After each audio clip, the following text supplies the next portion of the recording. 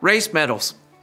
You know, there's something great about getting one of these placed over your neck. Even if you didn't place in the top 3, just finishing a race and being acknowledged for your participation, it's pretty special.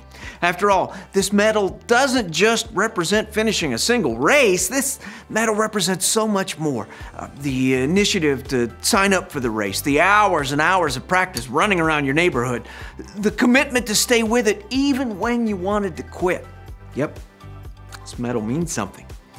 If you want to run a race, you have to practice. And if you want to be good at an instrument, you have to practice. If you want to be an amazing scientist, you have to put the time in. You have to practice. And as we'll learn this month, the same goes for faith. To grow, to mature in our relationship with God, we need to practice our faith. And that practice takes commitment. We define commitment like this: making a plan and putting it into practice. We thought it'd be great to help kids understand that as much as they practice for their sports teams or rehearse for their musicals or study for their schoolwork, it's important to train and practice our faith. That idea is highlighted in our memory verse for the month. In 1 Timothy 4:8, Paul writes, "Training the body has some value, but being godly has value in every way. It promises help for the life you are now living and the life to come."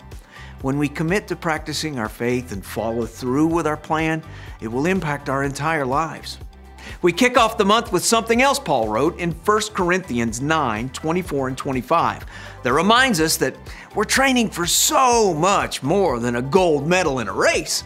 As we practice our faith, we're showing the world what it looks like to trust Jesus with our whole lives. Bottom line, keep practicing what matters most. But what matters most? Jesus said that love matters most, love for God and others. We practice what matters most when we have a close relationship with God, but this isn't something that comes naturally to any of us. That's why we need a plan and a way to put that plan into action. And the best place to start is with faith skills. Every so often, we like to come back around and focus on faith skills that kids can practice to help them grow in their faith and know God more. We use 4 words to help us remember them: hear, pray, talk, and live. And for the remainder of May, we'll focus each week on one of these. The first is hear. We want kids to learn how to hear from God as they navigate and personalize what they read in the Bible. We'll highlight this faith skill in week 2 with learning more from Jesus' familiar parable of the wise and foolish builders.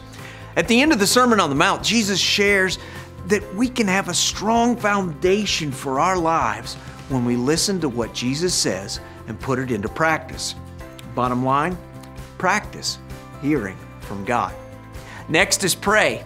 For week 3, we hope kids understand that praying is an important part of growing in their faith. They can pray knowing that God knows them and wants to hear from them.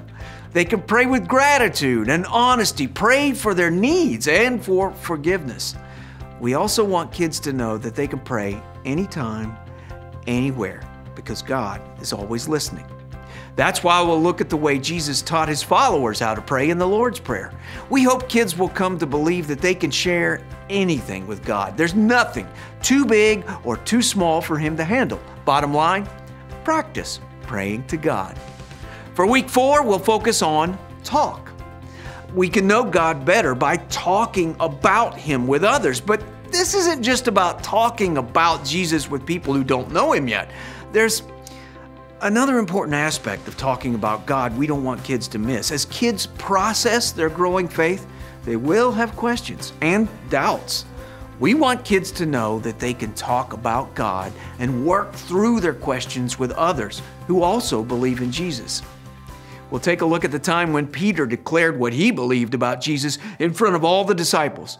We can all share our story of faith with confidence, knowing that Jesus is who he said he is. Bottom line, practice talking about God. We'll wrap up this month on commitment with our final word, live. We know that a lot of kids love to sing and worship God, but worship isn't just something we do when we sing at church. Worship is really how we honor God with our whole lives, through how we love others and serve them, how we give of our time and talents, how we obey and praise God, even how we rest. We hope kids realize that they can worship God every day with whatever they're doing, no matter what they have. That's why we're looking at the story of the widow's mite. There were people giving lots of money, but Jesus knew that the 2 coins she gave meant more because they were everything she had. She gave more richly because of the attitude behind her gift. Bottom line, practice living for God. So remember this month, as you unpack these 4 faith skills at large group, small group, FX, and at home, you're giving kids an opportunity to develop skills over time.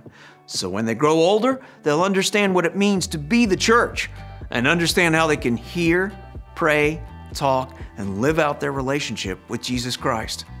We can't wait to see what God will do in the lives of kids and families this month as we commit to practice our faith and grow in our relationship with God.